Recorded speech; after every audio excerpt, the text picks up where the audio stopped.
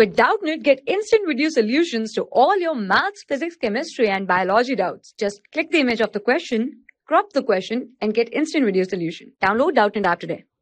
Hello students, the question here says that if the hybrid DNA is allowed to replicate for one generation in a medium containing N14 and for the second generation in the medium containing N15, then what is the proportion of the light, heavy and the hybrid which is obtained respectively? So let's make this diagram which will be able to represent clearly what we are trying to find it out. So we are taking N15 as the red color. So this is the N15 heavy isotope which is taken from the ammonium chloride NH4Cl, and this is the normal one. Okay, so normal one means that it is the normal isotope, that is N14. Now it says that this is a hybrid DNA. Now this hybrid DNA which contains one strand of N14 and the other strand of N15 is allowed to replicate for one generation in a medium containing N14. So let's take it. This is the N14 medium which is taken now.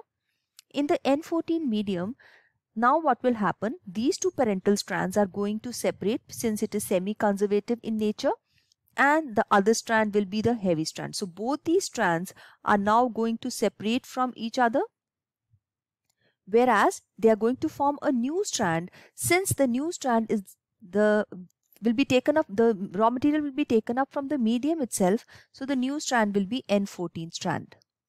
So this is how the two bacterium after 20 minutes will be formed. 20 minutes means one generation more is formed, so generation time of E. coli is 20 minutes. Now the second thing is that for the second generation in the medium N15, now we'll change the medium and now the medium is N15.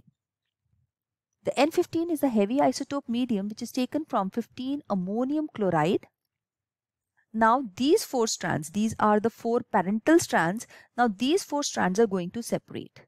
So when these strands separate, the one is the N15 strand, whereas the other three strands are the N14 strand.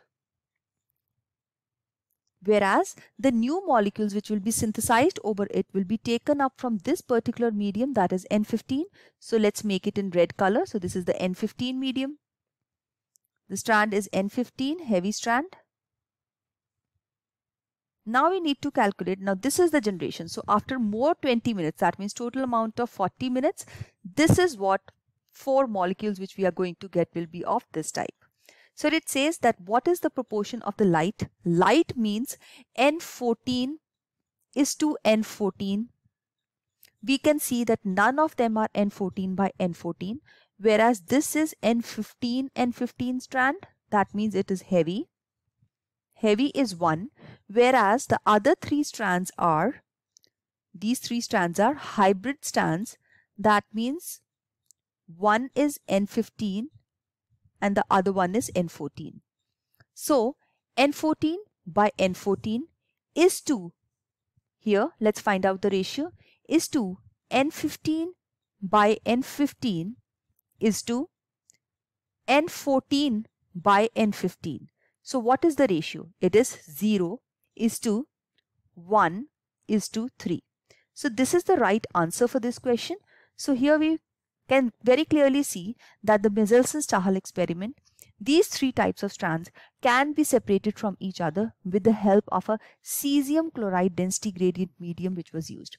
So after second generation, so this is the result of the second generation. So we have one heavy, whereas the three light bacterium. So this is all about this query. Thank you.